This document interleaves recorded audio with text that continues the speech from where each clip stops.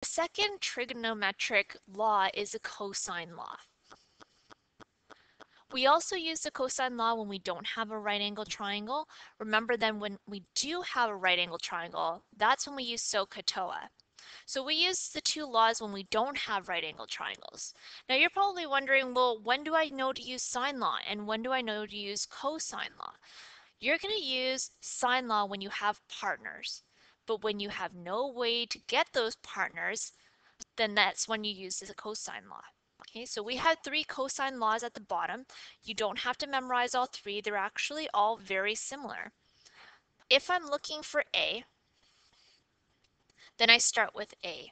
Okay, for the second one, if I was looking for B, that's when I would start with B squared. Okay, so it changes up depending on what letter you're looking for. Now let's ignore the other 2 for now. Okay, and just focus on the one at the top. Whatever is at the front is also at the back. So right now I'm just giving you tips on how to remember this formula. Okay, whatever is in the middle, these 2, are the other letters that is not that A. So the other 2 letters. And those are also the ones that fall here. Okay? So you'll notice that if I get rid of this one and I'm looking for B, B will also be at the back and the 2 other letters AC will be the ones in the middle. All right? One more time, all 3 of the formulas are exactly the same. It just switches up depending on which letter you're looking for. Okay, so here's an example. In triangle ABC, angle A equals 61 degrees, little b is 11.5 meters, and little c is 13.2 meters. Find little a to the nearest tenth. That's 1 decimal place. I decided to draw a diagram. Okay, and I filled in all of my information, and you'll see that I labeled little a because that's what I'm looking for. Notice that there aren't any partners, so here I'm missing my a. This guy's partner, I'm missing my angle, and this guy's partner also missing those angles.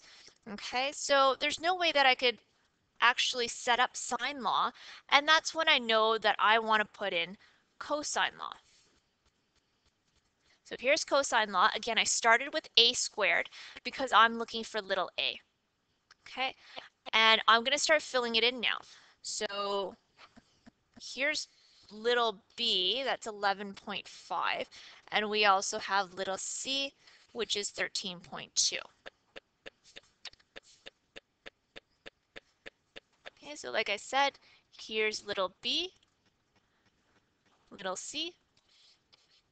Both of those are squared, and then I'm going to go minus 2 times b times c. Okay, and I did have that angle for capital A, and that was 61. All right, now that I have all my numbers, I'm just going to solve for little a now.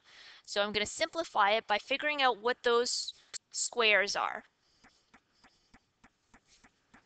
All right, so 11.5 squared gives me this, 13.2 squared gives me this, and oh, where did that 300 come from? Well, that's all 3 of these multiplied together, because the cos 61 has to stay together by itself. Okay, so that's where I got this 303.6 from. The next thing that I would do is I would actually put the 2 reds in the front first, the ones that are adding each other. People make this common mistake. They actually add and subtract all 3 of these together. Now you can't actually do that because this guy is together. They're multiplying each other. So you can't really separate that 300.6 and put it with the rest of them. Remember, bedmass, you want to do multiplication before you do the subtraction. So you can't do the 174 subtract 303 first. All right, so let me just tell you where I got these. I'm going to add these 2 together, and they make this number right here. Again, notice that that rest, all of this, stayed exactly the same because those guys belong together. Okay, now what we're going to do is find the answer to the 303.6 times cos 61, and we're going to take that and we're going to subtract it from the 306.49. So this is what I get. And lastly, oh wait, We probably approximated here because I did the cos. I want to make sure that I have my approximation dot. All right, that's a rounded number. And our last step is we're just going to get rid of that squared by square rooting both sides. Okay, there we go. And again, these are approximation dots. They're probably going to disappear when I change the slide, but that's okay. You understand where I was rounding. Okay, so therefore, A is 12.6 meters. All right. What you could actually do is you could actually skip some steps. So right now I'm going to show you which steps that you probably don't have to write. I would definitely write this step on a test or a quiz. You don't have to show me probably this one or this one, but you could punch this entire thing into your calculator and you would get this answer right away. So I would definitely show this step and also your answer. This is basically a three-step problem, and it's really easy when you're looking for one side, so your side length. It gets a little bit more tricky when you're looking for an angle. Okay, so here's a side note. I want to show you how to find an angle. We just found our answer as 12.6 as our A. Okay, what I want to show you is I want to go backwards and I actually want to find our capital A. Now remember, in our last example, it was 61 degrees. Okay, so we are getting the 61 degrees, and I just want to show you how I did that. There is a formula that allows you to solve for an angle. The only problem is you're going to have to memorize that formula, and that formula looks like this. Cos A equals to A squared minus B squared minus C squared all over negative 2BC. Okay, so you could technically just use this formula to find the angle, but then that's just another formula that you're going to have to memorize. So I'm going to show you the steps of how to solve for it, and you're going to get the exact same thing. The only thing is, with my method, you don't have to memorize another formula. Okay, so let's get rid of all this. Here's the original formula. I'm not going to change it. I've subbed in everything that I know into these parts right here. Okay, and again, this was our answer from last time. We're going to go backwards now and see if we can get that 61 degrees for our A. Okay, so our A is unknown. It's right over here.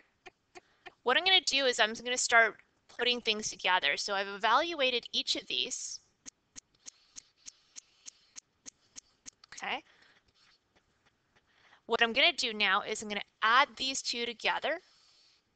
Get the 306.49. And again, you want to make sure that that 303.6 cos A, it stays together. Don't subtract those two 300s. You're going to bring this to the other side, and it's going to become a minus. Okay, once you subtract, you get this number right here. Very quickly, notice that this is a minus. This minus is still there. A lot of people forget that minus as well. Then all you're going to do is you're going to divide both sides by negative 303.6 so that those guys go away, and you're going to do the same to the other side, and that's where this comes from. All right. Once we divide, we get this, and that is an approximation. I used 4 decimal places because I want to be accurate. I don't want to put it as 0.5. That's going to chop off a lot of numbers once we get down to the degree sign.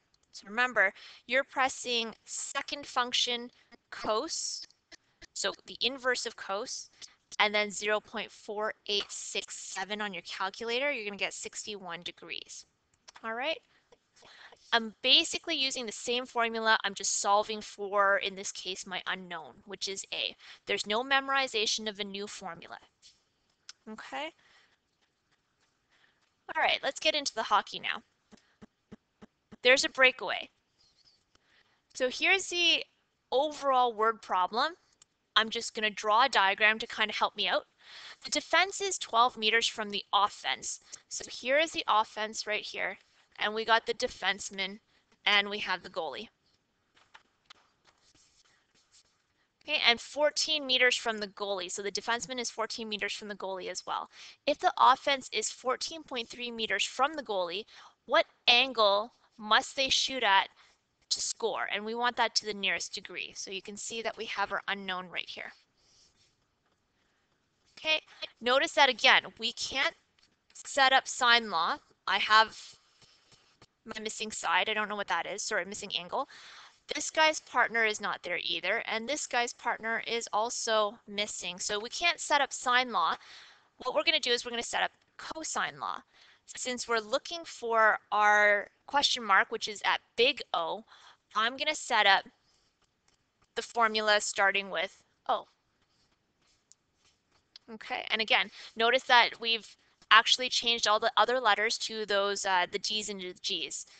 Okay, so everything follows the letters that were given in the question. I'm going to put in all my numbers. So here is little o, because it's big, opposite of big O. Then we have little d, which is right here. Okay, and little g, which is right there because it's opposite of big G. And we're going to fill in all the numbers. We're looking for capital O. It's all the way in the corner. So we're going to solve for that. And again, I'm not going to give you another formula to do it. We're just going to use the same formula. Let's figure out what all those squares equal to. Okay, so here's this guy right there. We got this guy right here. And then this one's right there. We're going to multiply the 2 times the 14.3 times the 12. We're going to get this. And that is multiplying this cos 0. Sorry, cos O. Okay, so again, you don't want to put together the 200, the 144, and the 300 together. You're not allowed to do that. The 300 is attached to that cos O. So let's bring over the 204 and the 144 to the other side. I might have combined them first. Yes, I did. Okay, so I combined them first to make this. And then I'm going to bring this over to the other side, and it's going to become a negative. Okay, so there it is right there. Be careful with the negatives. That's still a negative 343.2. Okay. All right, so subtraction. And then we're going to divide both sides by negative 343.2 to get rid of this over negative 343.2. We should get a decimal number. There we go. And again, I rounded this decimal number because there are a lot of decimal places throughout your entire screen for your calculator, but we want to make sure that there's at least 4 decimal places in there. It makes it nice and accurate. Then to get the cos to the other side, we're going to do that inverse cos. And there you go. We have O by itself, 64 degrees. Since this is a word problem, we're going to put a therefore statement. And of course, my rounding dots are going to disappear. Okay, so the person must shoot at an angle of 64 degrees in order to score. Okay, so there's the cosine law, how to find a side, and also how to find an angle. If you want to memorize the formula to find an angle just to make it a little bit easier on you, then that's definitely something you can do as well.